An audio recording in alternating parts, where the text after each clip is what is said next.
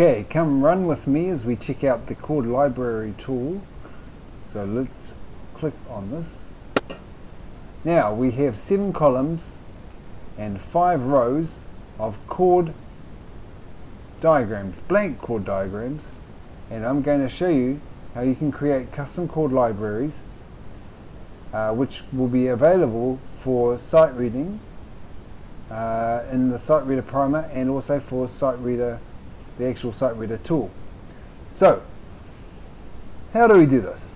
First of all, let's start with this first shape here. Now you can indicate which shape you want to check out by just clicking on it, and a blue square will appear around it.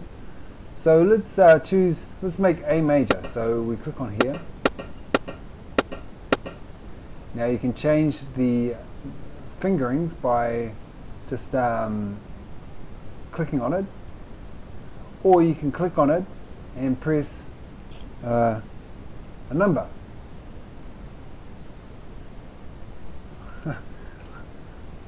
Yeah, I think it's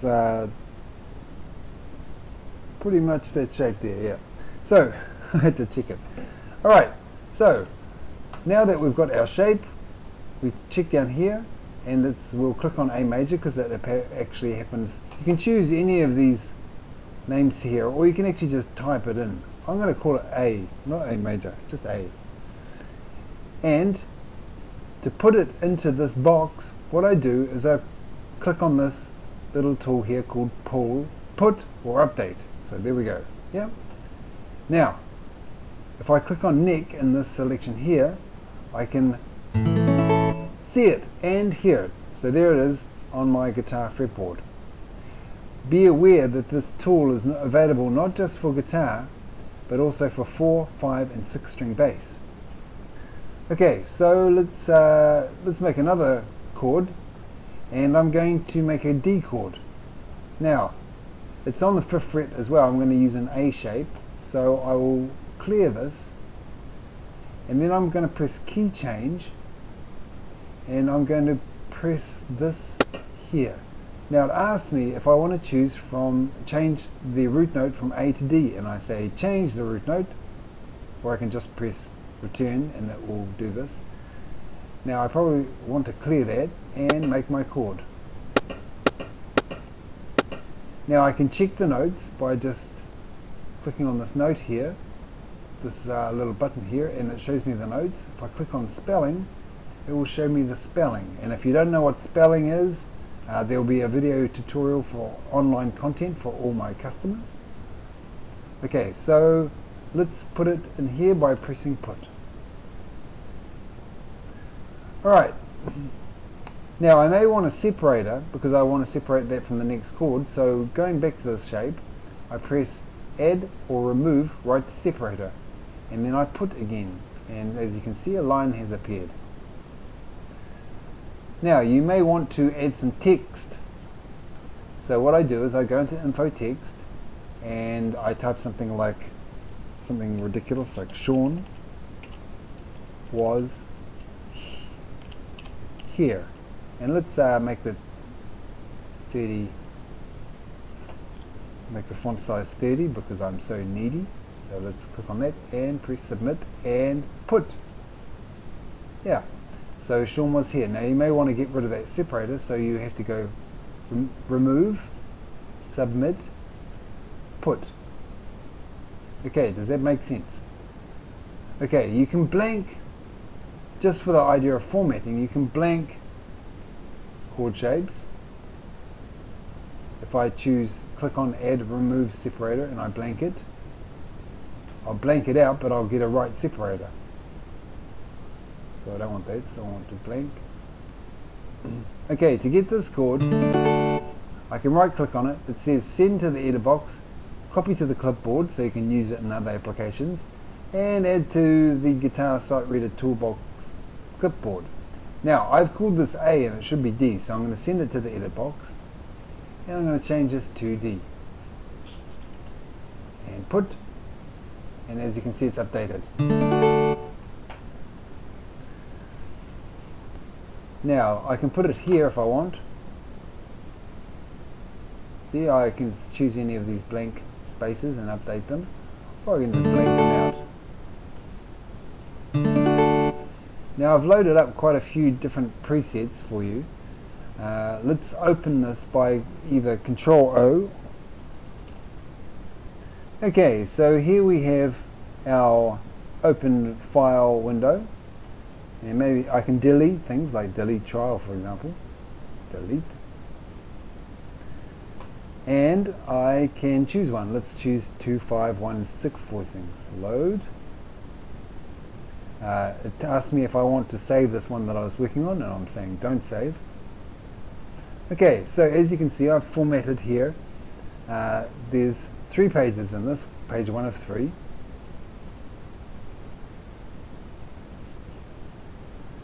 And these chords were provided to me by Dixon Nacy, who's a jazz giant guitar player in Auckland in New Zealand. Let's check it out. 2, 5, 1, 6. So there's some really pretty 2, 5, 1, 6 progressions. Let's check the next page. I took the liberty of changing it to all 6 strings. Okay, let's. So we've got 3 pages of that, and as you can see, I added some text here. I didn't put the fingerings in for these top ones. I should do that. Or these top 2 don't have the fingering, so I should change that. So what I would do is I would send to edit box, and probably the best fingering for this would be 1, 2, 2. So I go here, press 2, press 2, and I go update. Yeah, and now you can see that this chord has been updated. Now, going over to this, the clipboard, let's see how we can play around with this. First of all, I can right click here, and I can add to the guitar sight reader toolbox clipboard. And as you can see, that chord has now been added here. Now I can drag that anywhere on to the page, just like that. So I have my C69. Now let me just quickly zip over to quick chords. Bear with me a minute. So I click on quick chords, and say if I want to grab this shape, copy it to the clipboard. As you can see, there's the previous chord that we copied, so I can just go out of that now. Now this time when I open my chord library, I'll see that there are 3 chords here that I can choose from. So I just drag them in wherever I like, start putting some fingerings onto them.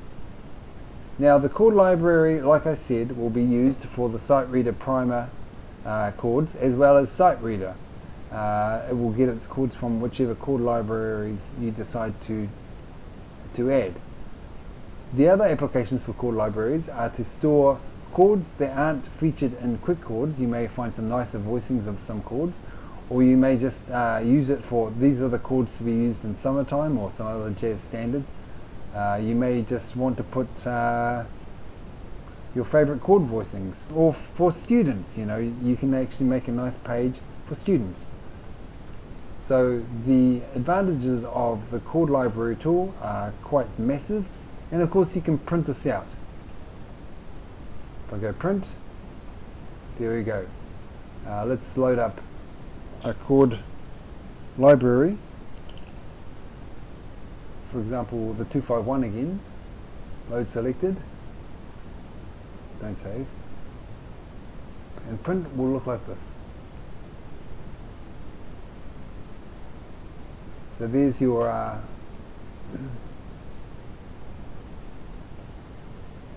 there is your 2516 voicings, and you can print that out for your own study or for students.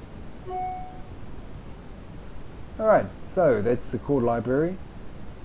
If you have any questions, you can probably just email me, but I think it's pretty self-explanatory. Once again, these controls here, the key doesn't do anything. The key change helps you to choose which key, and you just simply press key change and click anywhere, If it's not already the root note, it'll ask you to change the root note. Right there it's showing me all the root notes. So I can just make my chord. Yep. If I've chosen the root note but I don't want to choose a root note, I can just press place nodes. It'll get out of key change mode and go into place nodes mode.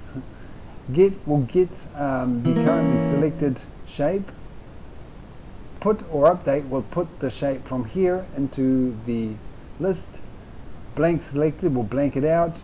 Add or remove right separator will do that. It'll add a separator, and we haven't got any separators. If I did do that, put, you can see that separator there. We've got info text, chord text, and you've also got some information. You can press this I and you get information which you can add to your chord library. I like to do this and give some props to Dixon Lacey for these 2516 voicings. So knock yourself out with that tool and check out the other tools in Guitar Sight Reader Toolbox.